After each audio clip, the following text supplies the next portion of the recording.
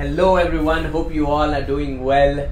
And today with me is my dear friend Mustan Wali Babu.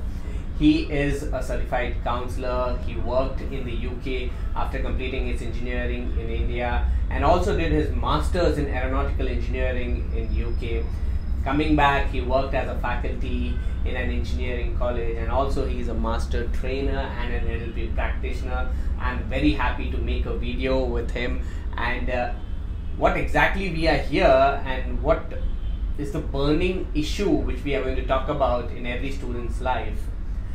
So Mr. Mustan, what do you think about educational counseling? Why is it important and why are people unaware about it and do not take a proper decision? Just they ask their neighbors or relatives or whoever their friends are, then they choose a qualification.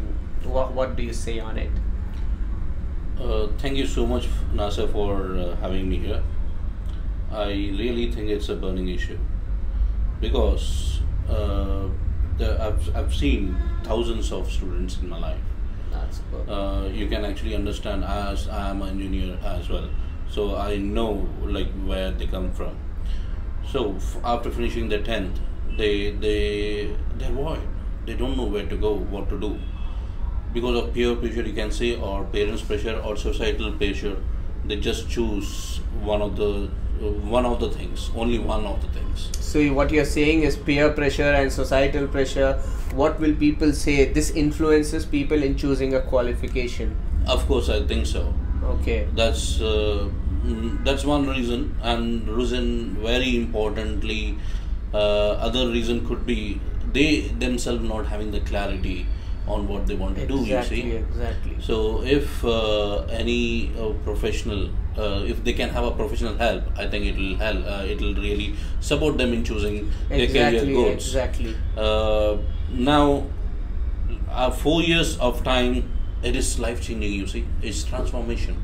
Exactly. So from maybe a teenager to a young adult, and then thereby they're getting grown ups. You know. Exactly. So I personally feel they should have a professional educational counseling before choosing their career, so that they can choose a better option and which they have their heart in.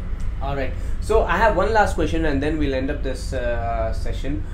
The question is, while you were teaching in a classroom, suppose you were teaching in an engineering classroom, in a percentage amount, how many students were actually interested by their heart to sit in the class and listen to you with keen interest?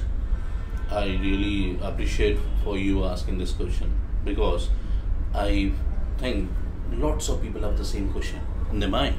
Exactly. For me, in the class of 60, 10 to 30% of the students are interested in what they want to do. Rest of them are totally into the program because they were pushed into the program. Exactly. Okay. Yeah, and most probably I would say there is only two things what they've been pushed into. One, societal pressure, or I can say peer pressure. Two, their parents think if they get into engineering, they'll have a better career. Exactly.